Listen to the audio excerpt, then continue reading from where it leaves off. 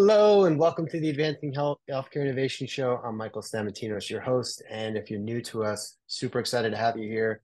We're incredibly passionate around healthcare innovation, adoption, access, and leadership. And if it's your first time tuning in, let me just kind of tell you a little bit about what we do here. So we're a healthcare innovation company.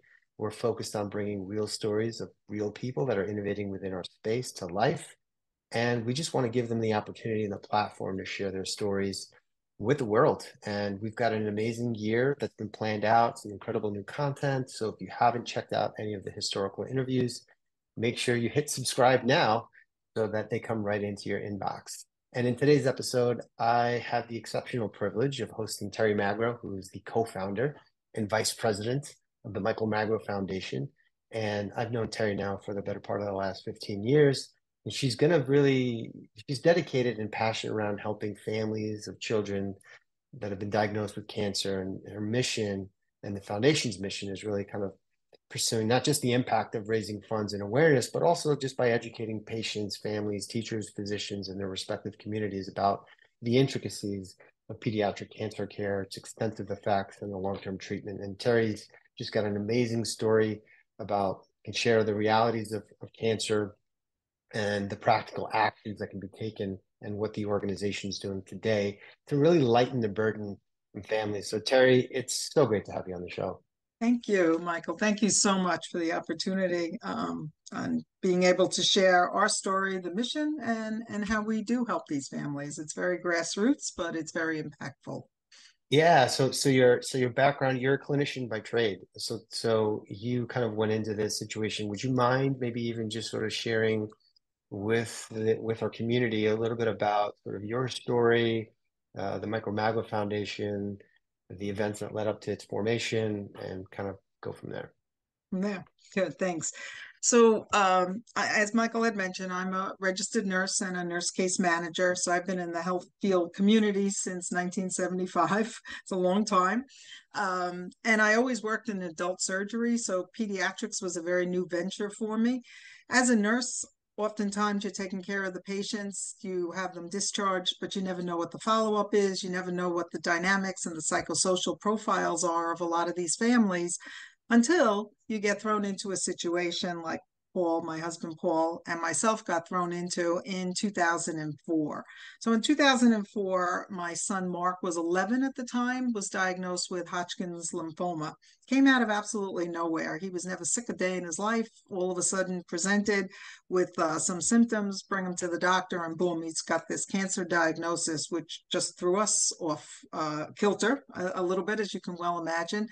And Mark was going through cancer treatment at what is now the NYU Langone Health System. It was Winthrop Hospital. We live in Hicksville, Long Island. And he did pretty well. You know, he certainly had his challenges and ups and downs, but never was admitted to the hospital. He was totally outpatient. A couple of months go by, and it's now May, the end of May of 2004, and Michael was 13 and a half at the time. And he presented with flu-like symptoms, bring him to the doctor. Turns out he was diagnosed with pneumonia, and treating him for about a week with the pneumonia. It was getting worse instead of better. So I bring him back to the doctor and say, something's wrong. Can we repeat a chest x-ray? Can we see what's going on? That second chest x-ray started the whole ball. It showed that he had a mass in his lung that wasn't noted on the first chest x-ray, and they bring him into the hospital and diagnose him with ALL, which is a form of leukemia. Because he was 13 and a half, he was put into a very high risk group because of hormone activity. So the good cells and the bad cells are multiplying at the same time. So now we have two boys in treatment. Just kind of, took us way off our game. Fortunately, I was working for a company that allowed me to continue working, take my laptop, and at that particular junction in 2004, I had transitioned into medical sales. And Paul is a culinary instructor, a chef by trade, and then a culinary instructor. So he had the health benefits. It was now the end of June, so the school year came to an end. He had the time off, and I was spending the time in the hospital with Michael. And he was bringing Mark back and forth to treatment. As we journeyed through this time, You get to talk to a lot of people. And I'm finding as we're talking that people are having trouble paying their household bills. Their health insurance was covering a lot of medical expenses, but their household bills were falling between the cracks. So to fast forward, unfortunately, to July 30th of 2004, Michael passed away from multiple complications of his leukemia. So we all decided as a family that we would start a nonprofit organization.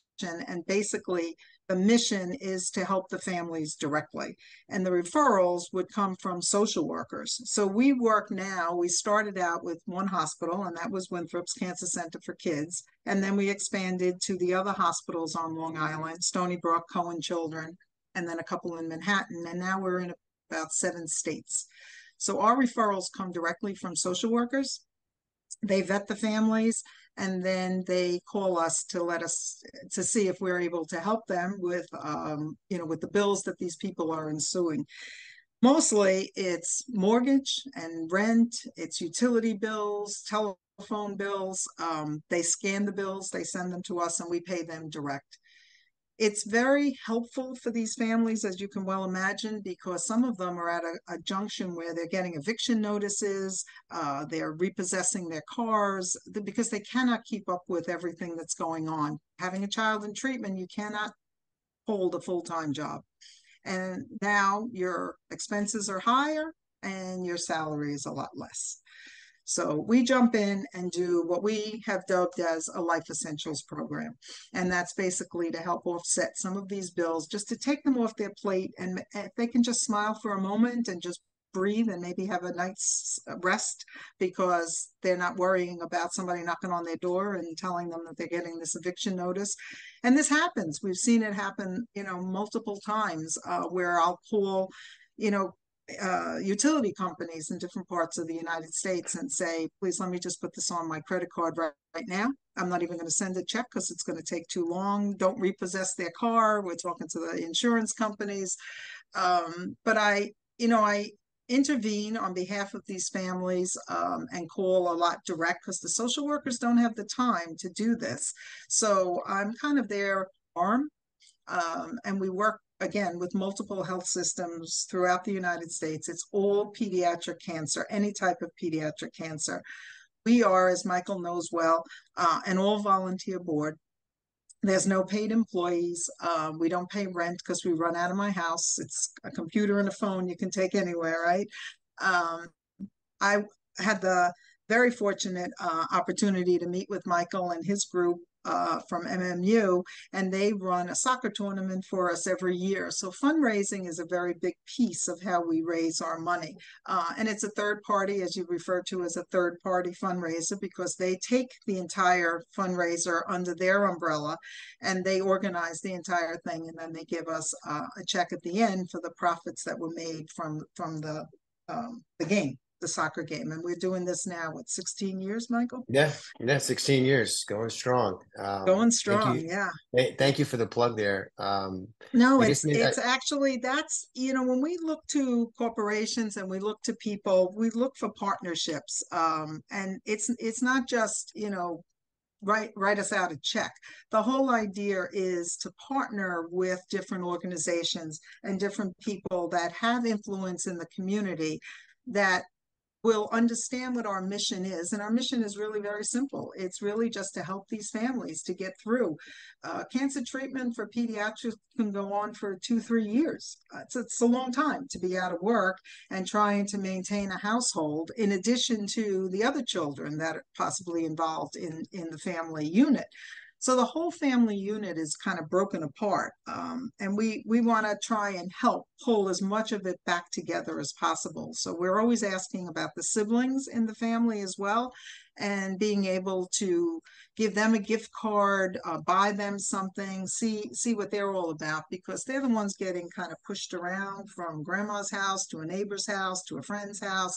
And then they just want to go to Starbucks. They want to just go to a movie, and $25 here, $25 there sounds like nothing, but it's a lot when you have thousands and thousands of dollars of bills that you're trying to pay at the same time, and everybody's coming at you with your deductibles and from the insurance and every other household bill that you have, and then physicians that may not be part of your plan that now you're paying, for them as well. So it gets to be very cumbersome. And at the same time, you're walking with this child of yours that's going through treatment and maybe is having a very difficult time. 9 times out of 10, they are having a very difficult time. They try. Kids are the most resourceful people I've ever seen. They just, they listen to the doctors, they listen to their parents, and they try the hardest that they can. But the medications are strong, and they cause a lot of side effects. And as a result of that, they're kind of down. They lose a lot of muscle control. Sometimes pulmonary symptoms pop up.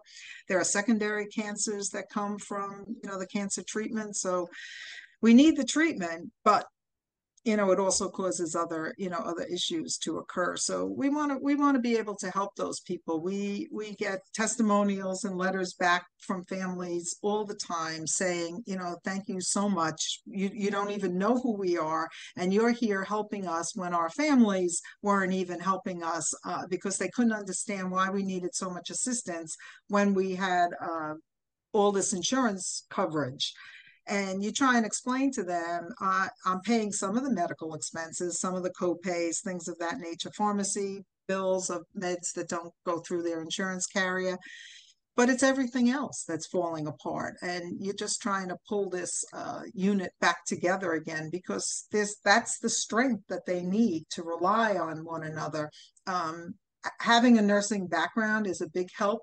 Help working with the social workers, and B, just being there to talk to these families. And a lot of times the moms or the grandmas or the dads will call and say, do you have 10 minutes? I just need to talk to somebody who understands what we're going through. And so, those 10 minutes always go on, which is fine, and multiple calls. And that's what I want. I want to be able to be there for them and give them the hope and the reality at the same time. Nobody's painting a very pretty picture here, but we want to be able to develop a rapport with these families and social workers so that they feel comfortable talking to us. What kind of feedback do the social workers want from you after you've taken a referral? What's that communication look like? How do you kind of close that loop? And what have been some of the results of just communicating to them? Obviously, we know that sometimes these families are in a really difficult situation. The prognosis doesn't look, it Yeah. looks pretty dim. But I guess how do you guys really facilitate that and close the loop? Well, we close the loop with the social workers after, some of these bills are paid, but that loop doesn't get closed right away because we're not a one and done organization. So they could need something 3 months later. They may need something 3 weeks later. So we're in constant communication with the social workers, and the letters and some of the emails that the social workers send back to us, it's the family sending it to the social worker saying, I can't thank that foundation enough. They truly understood what we're going through. They're non-judgmental, 100% non-judgmental, and they just paid not only the cell phone bill that was behind, but they got us a month ahead. And the social workers really, really appreciate that, because it just gives them hope too, that they're reaching out, and a lot of times they're getting doors closed and people saying no. A lot of smaller foundations, we gross about 350 a year, but a lot of foundations in that category, or smaller or even a little bit larger, have been struggling, especially since COVID. So they are so grateful that we have expanded our wings, so to speak, and be able to help people in different parts of the United States. So they they're probably our best advocates and ambassadors, the social workers, because they're a small group as well. It's always a networking group, and they keep in touch with one another. So they'll share our social worker they know in a different part of the United States, or maybe in their state, but part of a different health system. Like we have multiple health systems in New York, there's multiple health systems all over the United States, because they're so grateful. They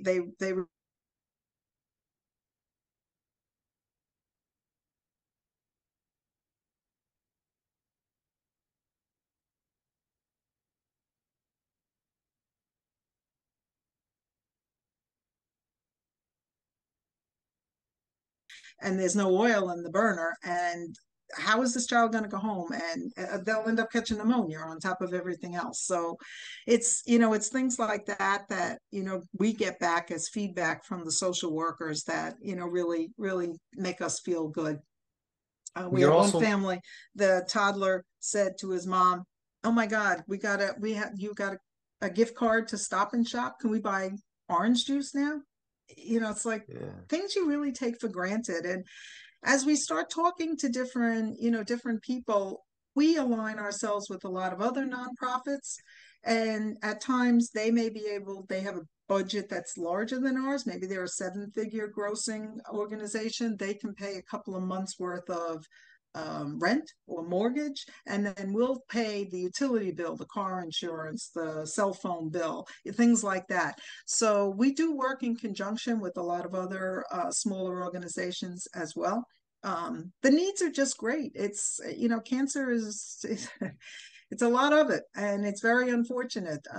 Etiology unknown. So where do we go with that? They don't know. Is it genetic? Is it environmental? Is it any one of a number of Yeah.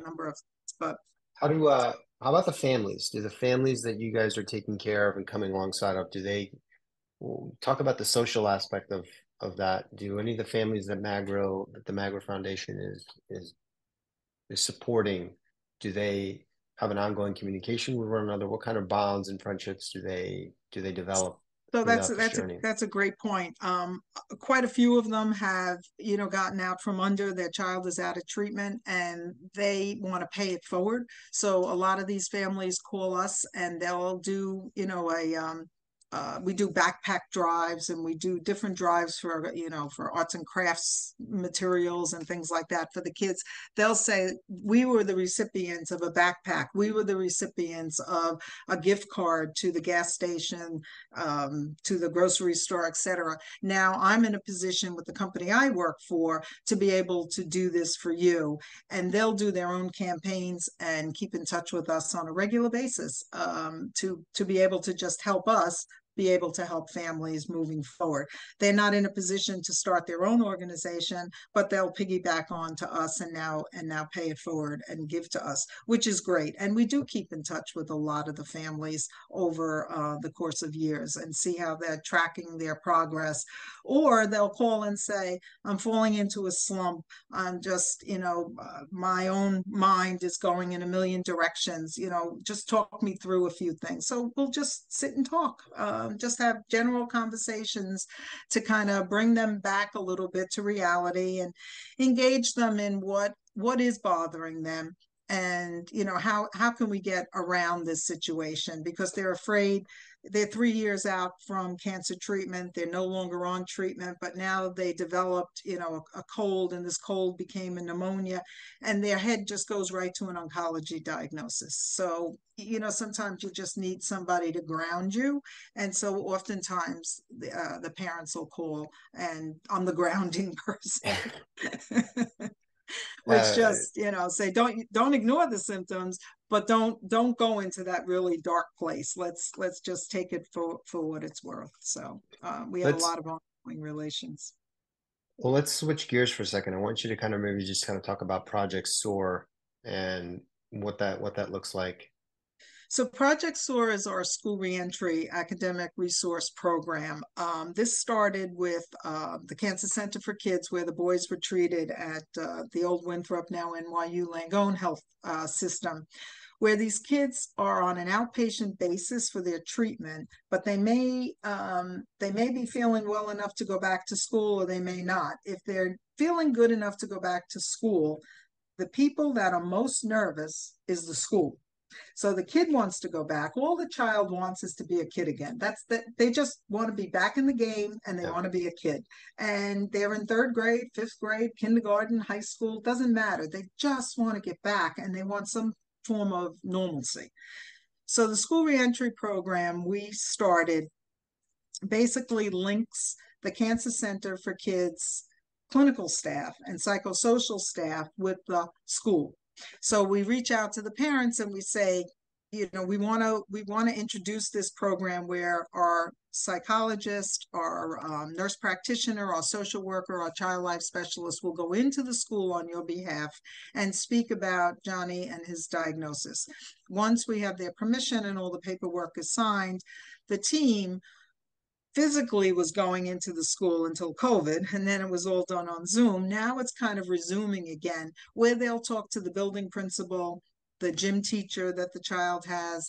The child and the parent is there as well, because we really want that interaction. So the kids are not nervous about Johnny coming back, and let him do or she do as much as they possibly can. If they need to have a few extra bathroom breaks because of the medications they're taking, just let them get up and go without Yeah. doing the whole passes and all this other stuff that would slow it down. Um, there's body image change, of course, so they may want to wear a baseball cap or a hat of some sort.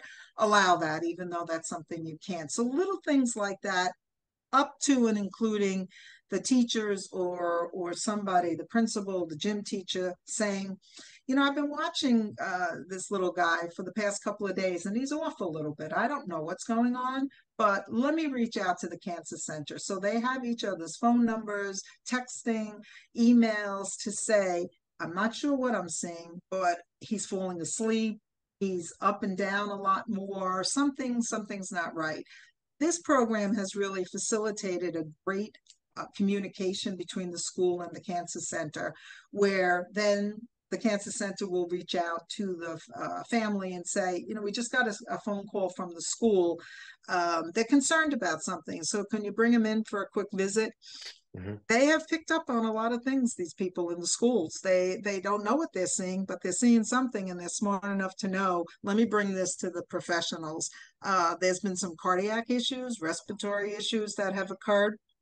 And they basically have found, when they did blood work or another chest x-ray or a follow-up of something, that something was going on, and then referred them to the cardiologist and started a different regime of treatment, or maybe changed their chemo drugs around a little bit. So it's a great program. We've been funding this program since 2008. When you start with a lot of these drugs, some of these kids are on psychotropic drugs, or they're on something from other things that have affected them. And now you're introducing all these chemotherapy drugs. So there are some interactions, there's some, transition of how everybody is going to do on all of these drugs now.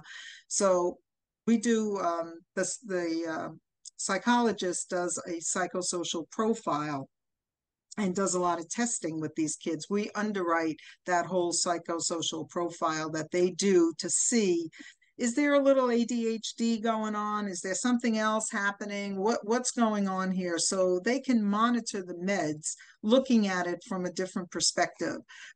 Insurance companies traditionally don't always pay for these type of testing to be done. So when we come forth and say we want to do this neuropsych testing, the families are kind of great, very grateful that somebody is doing something, because they also know something's going Yeah. on, but they don't Yeah. want to say it. They don't want to, they're like, it's the meds, it's the fear of the diagnosis. So we've done a tremendous amount with that program. It's a great program.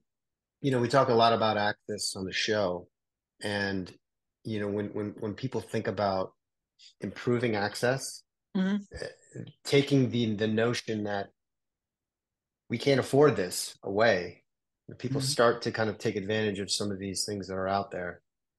And the one thing that I love about Michael Magro Foundation is that you're radically transparent with where the money goes. Yeah. And what was that sort of a virtue, a value that you felt was really important initially on as you But started the a foundation? Can hundred you talk a percent, little about Michael. that? 100%. As I mentioned, I had transitioned into medical sales. So I did that for like 25 years. And as a vendor to any hospital or, large physician practice, they were always trying to do something, raise money, have a gala at the hospital, all these other things. And they would always come to us as vendors to help. And then you would try and go back and say, okay, you raised $1 million, a $500,000, whatever you raised, 200, whatever. What are you doing with it? And you would never get a straight answer. And after a while, I was like, well, what am I funding here? I don't understand. What are you doing with the money? Tell me where the money's going. So when we started this, that was so much in my mind that I said from day one, we are going to tell these people what we made at every event and how we're spending the money. And at the end of every year, we do a pie chart now that we started that'll show 49% went to paying mortgages, 15% went to car loans. It's all broken up by buckets to let people know there are no salaries involved. So 90 cents on a dollar goes right back into the foundation. But I think that is extremely important to know. We're not taking people on, trips to have a board retreat. I'm not doing any of that stuff. I'm very much into the transparency of this is what the mission is. If I'm asking you to be an ambassador for us, then the least I can do is show you and tell you where the money is going. And that's what people like, whether it's we made $60 or we made $6,000, you're going to know it. You're going to know it, and hopefully my expenses are low enough that we're making a heck of a lot more. And we are extremely fortunate, Michael, like people like yourself that underwrite a lot for us and donate a lot, so that the profits from the soccer tournament go directly to that. We have golf outings, we have tasting events. We do about 6 or 7 events a year. So the money we raise comes from fundraising, grant writing, and grant writing is a challenge. But nevertheless, there is grant money out there. So you just have to find the right fit. And it's the same thing now working with corporations and starting some sort of partnerships. I want to be able to develop an awareness. I want you to understand what we're doing and have that awareness and be able to give you choices of, how a company can get involved with a charity. There's, a lot of talk of corporate social responsibility. So what exactly is that? That's, making a difference in the community by aligning yourself with the charity. And that could be direct donations. And of course, the easiest and the quickest way is writing a check out. But that's also, sometimes just leaves a little like, okay, what are we doing here? Where is this money going? So we want to be able to have you involved with maybe doing a third party event, having a matching program. A lot of companies have matching programs, but the employees don't even realize that. And if they were buying tickets to an event or they're helping make a donation, they can solicit the company to assist in that. There are employee giving days, which is great, where they can do the backpacks. And we do these things called distraction bags for the kids when they're waiting to go for a procedure or have an OR, have to go to the operating room for day op or coming out of anesthesia and they're anxious. And so these, they're like string bags, but they're full of crayons and coloring books and stickers and Play-Doh and, different little portable games and arts and craft things that can just take their mind off of it. So now they have to wait 2 hours before they can get discharged. They're anxious, they want to get out, they already had the procedure done. Kids are so, they just jump right out of the bed and Yeah. they're ready to go. But clinically, you can't discharge them yet. So if you kind of occupy them a little bit, they calm down. And it's a great feeling, but people can put these things, together. There are lots of HR programs that companies have where you can have direct, withdrawals coming and donations on a monthly, quarterly, whatever basis you want. But we want real partnerships with the companies that are working with us. We want them to have a passion for what we do. We want them to be ambassadors. God forbid they have any connections of people that need our service, then we're there for them. We want to design these programs to inspire these people to work with us and to share what we do with other companies and say, you know what, this company is very transparent, as you first mentioned. You really should give them a look. They're Yeah. small, but they're big, but they're powerful. Yeah, just even to kind of bring it full circle, we talked about the soccer tournament and one of our members owns and runs a soccer club in Long Island, and one of their kiddos had gone through an unfortunate circumstance, and I just remember texting you and say, "Hey, can you help this kiddo?" And you said, "Sure, yeah, of course we can." And just little things like that, being able to provide a level of dignity to the family, to the siblings, and a bit of normalcy, especially during a time that's just really unclear, uncertain. So, we're kind of running towards the end of our time here, and Mhm. I just want to also just note, so if there's, I know that there's an enormous amount of work that still needs to get done, and it's never going to get done. What does a bigger impact look like for the Magro Foundation? Kind of to describe to us future state of what the Magro Foundation could potentially do, and what does that look like? And then the second part to that question is what do you need right now to try to make that happen? So I would love in the next couple of years to be able to double and triple the amount of families that we help, and the amount of dollars that we bring in.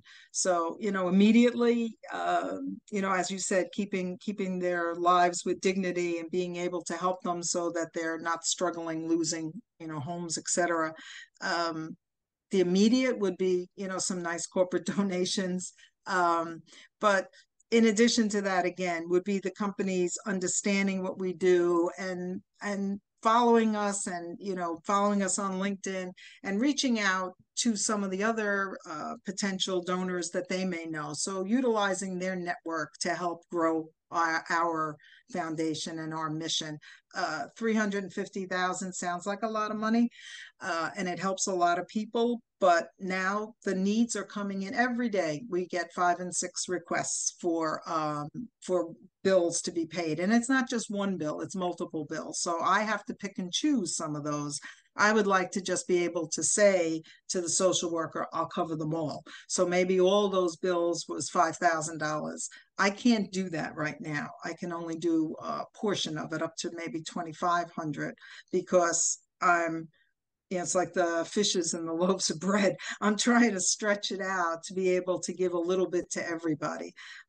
Ideally, my goal would be to be able to say, let me pay for 2 months of your rent or your mortgage. Let me get you ahead of the curve on your credit card bill or something, because medical expenses and deductibles go on those credit cards, right? When you first Absolutely. are diagnosed and you haven't met your deductible, and it could be a $5,000 deductible, so now your credit card just got hit with $5,000. So if it's a medical expense or it's a deductible for an insurance claim payments, that we will help with. I'm not helping with all sorts of other things, but we do help with those types of things. I'm not paying for their dinners necessarily and things like that. But with that being said, we spend $5,000 to $6,000 every 6 weeks on gift cards, and we bring those gift cards to the social workers, and they dispense them to the families, and that's to the food store, the grocery stores, WalMarts, Targets, gas stations, whatever, and they help them. Parking alone, Michael, can cost people $300, $400 a month, easy. In Yes. Manhattan, it's probably a week. Yeah. Yeah. So It's quite a now bit. you're not working, or you're working less, you're bringing in less, and now you're paying $400 to park your car in Manhattan. It's like, it's crazy. It's like, what, something's got to give. So, my wish would be to be able to help those people pay all of those things off and not have to worry about every little thing. Let them focus on their children, both the sick child and the other children that are kind of getting pushed aside a little bit when they just want to go to Starbucks and they need $25 to have, go with their friends and have, a day or two at Starbucks just to enjoy themselves. $25 sounds like nothing, but it's big. It doesn't have to be a lot of money. People can donate gift cards. If it's gift cards, then it's usually like Amazon, Visa, things that are more generic. Uber, a lot of Yeah. Uber cards, that we can send to anybody, anywhere. Because again, we're in so many states, so it can't be very specific. But that's kind of what I would like to do, as I build rapport with people to say this is what we're doing, and find what makes sense to them. The Yeah. missions have to align, the ideas have to align. If they say they can do something different, let's talk about what that different is. I'm very open. Amazing. So listen, Terrie, it's been incredible to have you on the show. You've been someone that I've admired, one of those leaders that just gets things done, no nonsense, tells it how it is, and Yeah. yet you have a kind, compassionate, caring heart. So for those that have been listening in to our community, I think the ask is if, for me, it's if you found this interview compelling, if you found this conversation something that sort of tugged at your heartstrings, share it on social media, make a comment. How can you use your time, talents, and treasures to advance, especially, helping kiddos? I don't know about you, but I'm at my best when I'm serving alongside you and the rest of my peers at the tournament every single year. I look forward to it and we'll continue to look forward to it. And we're making an impact. It's nice to be able It's to a good say that we've feeling. done this. It is. It really makes a difference. So for those that are in our community, yeah, share it. We always want more people to kind of come in. And we talk about innovating within healthcare. Innovation doesn't have to be something that's grand and technological. It can be something as simple as how do you improve health? Maybe it's paying someone's bill because it takes that stress off of them. I would venture to say that that is absolutely improving someone's health. We're improving families' health. So great to see you, Terrie. Look forward to catching up with you shortly. And Thank we're you. always welcome you to come back on the show. Oh, thanks very much. Thanks for the opportunity. You Bye. bet.